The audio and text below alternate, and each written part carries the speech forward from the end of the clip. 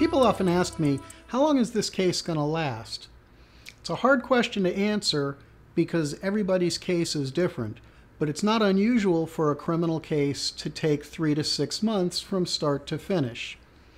Sometimes there are things we can do to resolve your case faster, and sometimes there are things that we need to do that will result in your case taking longer.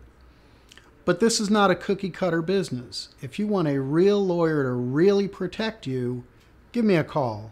I'm Michael Kessler, board-certified criminal trial lawyer, and I can help.